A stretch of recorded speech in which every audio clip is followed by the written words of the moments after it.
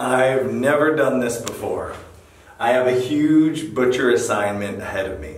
A lot of you who've been watching our channel for a long time know that I'm a hobby butcher. I'm not a professional, but for the last decade of homesteading, I have been teaching myself to butcher my own animals and practicing on our homestead. And today I've got a task ahead of me that is bigger than I've ever faced before. I have 5 lambs that were running around our field last week. We just put out a video about them that I have to process. It's a huge task, but I'm gonna get started and you can come along with me, see how we process animals here at our homestead. This is a great one for beginners who are interested in butchering because I really feel that lamb is the best livestock to start on when it comes to learning to butcher. I think it's the easiest one.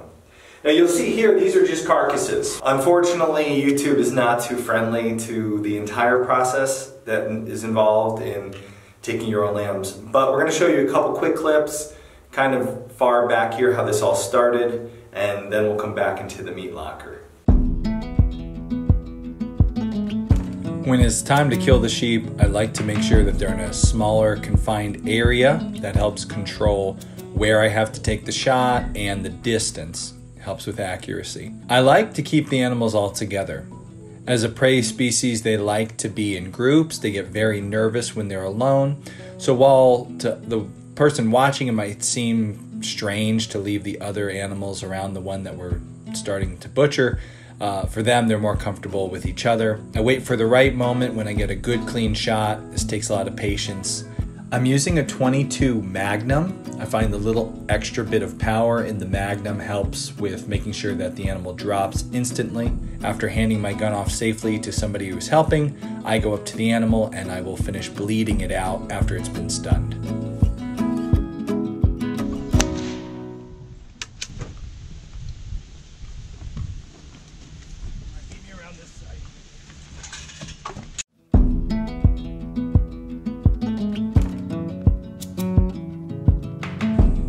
Whenever you're butchering an animal, one of the rules to remember is the quicker you can have that animal carcass cool down, the better quality the meat's going to be, less risk you're going to have of something spoiling.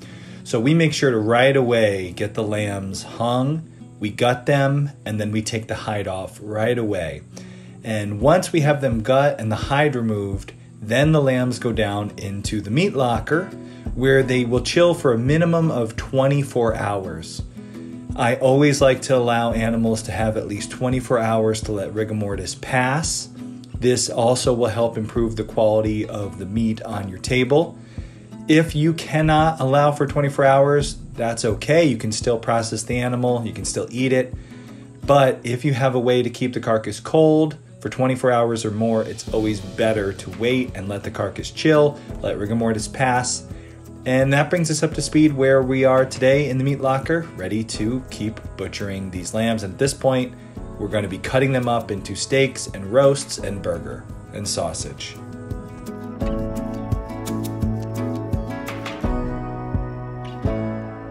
So now I'm going to get started on taking these lambs apart. The first thing I'm going to do is use a combination of hand saw, and I also use my Sawzall to just break these down into primals. Primals are your main parts that build up a carcass of an animal. So the lamb, I usually will break up into 4 primals. We'll have the hindquarters, we'll have the front shoulder, and then I usually take the loin section and break it in half. So we'll have 2 different rib section and then the saddle. So we're going to get started breaking these down, and you'll see this is going to be a big day. I'm not sure if we're going to be able to get it all done today, but we're sure going to try.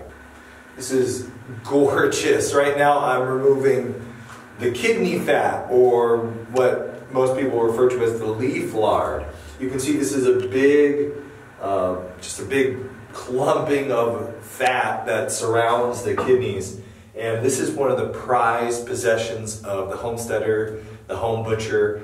You get to take this leaf lard. As a homesteader, we do a lot of baking, making pies, whether they're savory pies, like a meat pie we can make with some lamb, or an apple pie.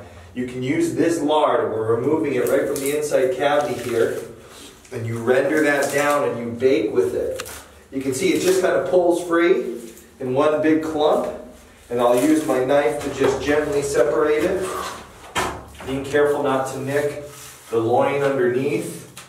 We have the tenderloin, and then of course, right there is the tenderloin. That's one of the best pieces of meat on the whole animal. But look at that beautiful leaf lard, that big clump of fat, and it surrounds the kidney. The kidneys are actually right in there.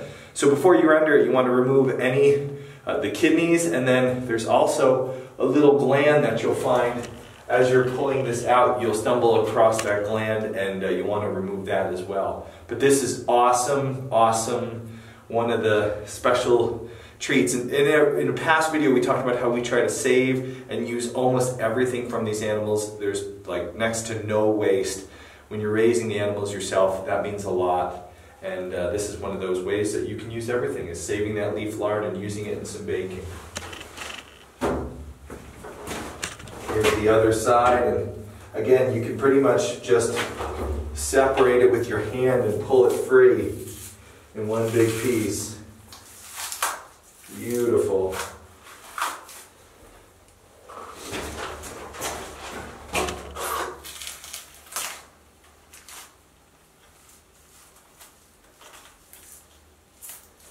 And right at the base there's a couple glands, so sometimes you'll wind up pulling them into the leaf lard. There's a piece of that gland right there, so you want to remove that. I'll cut that away, and of course I'll remove the kidney before this gets rendered.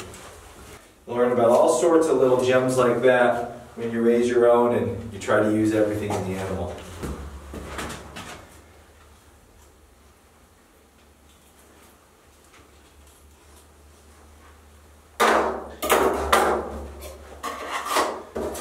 Here's some equipment over the years that I've learned makes this job really easy. Right now I'm separating the hind quarter from the front quarter, and when you do this, the front quarter wants to drop to the ground really quick, and it's easy to lose it and it falls on the floor and gets all dirty. So one of the things I like to keep on me is a meat hook. This is a trick that a couple different butchers I saw use in the years past, and I just picked this little tip up. So take your meat hook, and what I'm going to do is I'm going to skewer through one of the rib bones so I can hold the whole lower half of the carcass, saw with my upper hand, and as the lower part falls, it's much easier to hold on to your meat hook than it is to hold on to a slippery, meaty carcass. So I'll just take this and I'll just poke it through one of those ribs, and obviously I want the point sticking away from me, so it's down in and it's poking out like this.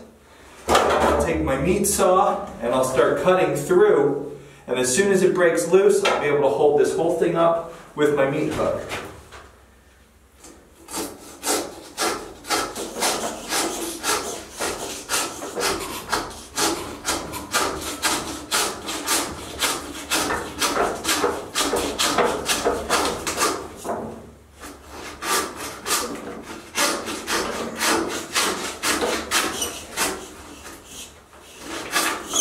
Here it is.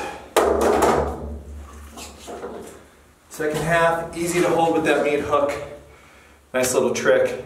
Lots of these things I've learned from butchers over the years. The more time you can spend helping a butcher out, watching over a butcher's shoulder, the better you're going to be as a hobby butcher at your homestead.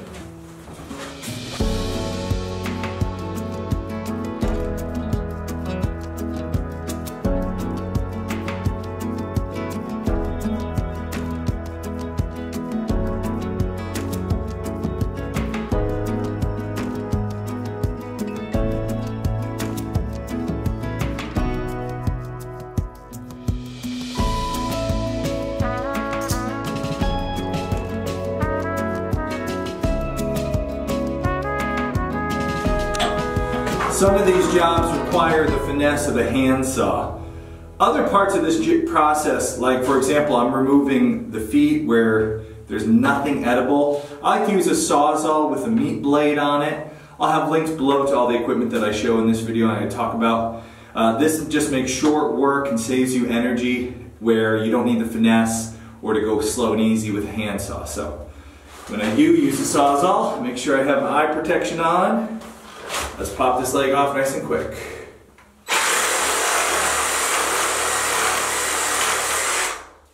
Nice and easy, fast. Saves me the energy of using the handsaw. And you can use it on other parts of the carcass. The only thing is it does those tend to make more bone fragments, bone shards, than the handsaw does, and it can be a little bit messy. So I don't use it all the time, but nice tool to have in the room when you're trying to get things done, you know, reasonably quickly.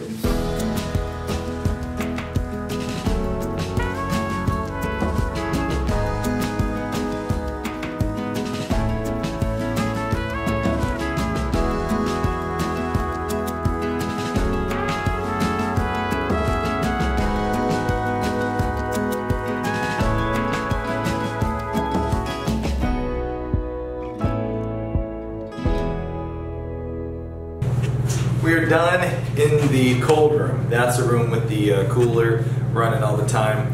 Now, it's wet in here. Now we're over by the meat saw, and this thing speeds up this process so much. It's okay if you don't have a meat saw, you can still do a lot of butchering with a handsaw only. Sorry, it's just really wet in here. But we're gonna start cutting with the meat saw.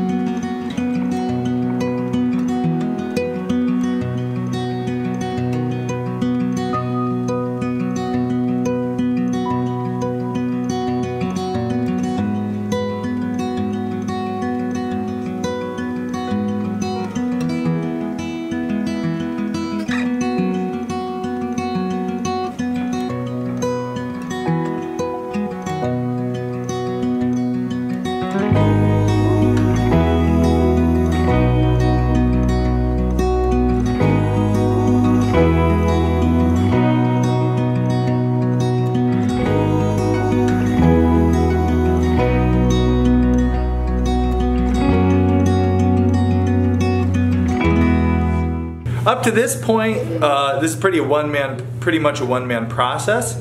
But now I've got enough of a head start. My favorite part of this process begins, and that's where I bring in the backup. There's my backup. What do you guys do? So I'm in charge of packaging. So when I get enough steaks in here that we want, I'll seal it here and I'll like suck out all the air out. What do you call that? Yeah, vacuum seal. Vacuum seal all the air. So I'll vacuum seal it, and then I'll label it with this. Ooh, fancy. I'll label it with this. What's fancy about that marker? It's meant to like write on oily surfaces, which is good for butchering because it's so wet. And like when you like touch all the bags, it gets wet. So this is nice because it's meant to write on oily surfaces. That's a Sharpie Industrial. See here, Sharpie Industrial. Ooh. What do you do, bud? So I do all the cutting, where I cut all the bad bits off the meat. So the trimming? Yeah, the trimming. So like the nasty stuff, take this nice little tool and I scrape off all of it. Turn it around. I cut all the fat off too. Well, not all of it, but I get all the stuff that's too big and the stuff that's bad. Basically, I run the saw and I cut all the steaks and roasts. That gets passed into this section where my son does all the trimming, separates burger meat from steaks, and then my daughters take over the packaging and labeling. And the littlest one here, what's your job? What's your job? Other than disappearing. She delivers it back to the cold room where it chills, and then we put it in the fridge. We got a ton to do. Let's get cracking.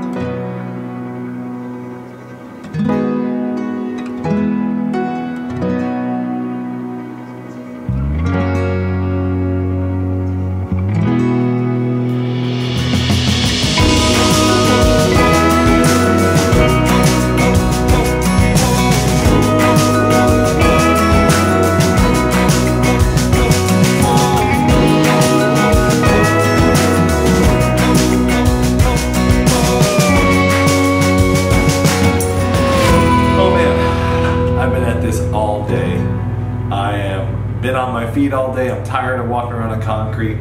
I'm all done with the saw. I'm all done with all the major cutting. So what we're gonna do now is we're actually gonna head inside. We're gonna do the final bit of packaging inside. There we can work at our counter. I can sit down. The kids can help. Kay can even get involved a little bit if she feels like it. So we're gonna head inside and finish this huge day up. It's getting late. It's almost 7 o'clock p.m. But awesome day. A lot of meat put in that freezer. So we're really excited about this amazing quality, good meat that we'll have to enjoy. We finished the rest of the packaging and trimming of the steaks inside, and later the next day we'll actually pull out the meat grinder. We'll grind up all these trimmings and turn it into sausage or burger, basically ground lamb, whatever we want to use it for, we'll have plenty of it.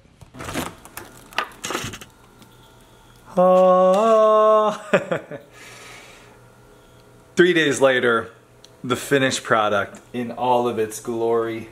Just to give you an idea of what that all looks like, let's take a peek. We have some beautiful, just look at the marbling on those steaks. Gorgeous arm steaks. Couple of nice lollipop chops. We got some ribs. We use everything. Everything. There's the lamb hearts. Heart, if you've never had it, is one of the most delicious meats you can get. Look at those gorgeous chops. I mean, there is not anything wasted. And this is a chest freezer that is full to the top with all 5 lambs. Full chest freezer of lamb. That will last us the entire year. If you are thinking to yourself, boy, I would love to be able to do that. You can save so much money butchering yourself. This video wasn't really instructional. However, I have an entire playlist. Click here to start the Homestead Butcher playlist. You will go through lots of our videos which are a lot more instructional. Talk about the gear you need to get started butchering. You're going to want to check that playlist out. See you in the next video.